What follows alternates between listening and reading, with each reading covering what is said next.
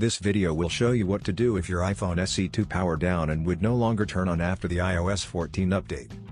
Shortly after the rollout of the iOS 14, some iPhone SE2 owners reported that their device is powered down and won't turn on or respond anymore.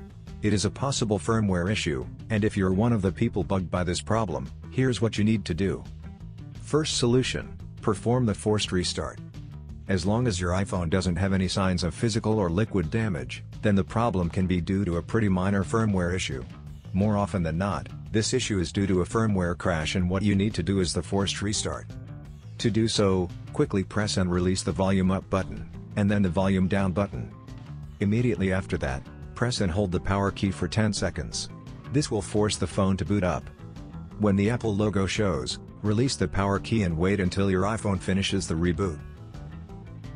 In most cases, this procedure will fix the problem. So if you're able to make the logo show on the screen, that's a sign that the problem is fixed. However, if your iPhone remains to be unresponsive and still stuck on a black screen, what you need to do next is charge it and do the forced restart while it's connected to the charger. Here's how. Plug the charger to a working wall outlet and connect your iPhone to it using the original cable. Regardless of whether the iPhone shows the charging sign or not, leave it connected to the charger for at least 10 minutes. After that, do the forced restart again while the iPhone is still connected to the charger.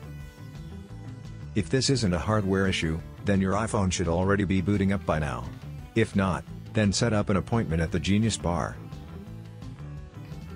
I hope that this simple troubleshooting guide has been able to help you one way or the other. Please support us by subscribing to our channel, and don't forget to enable the notifications. Thanks for watching.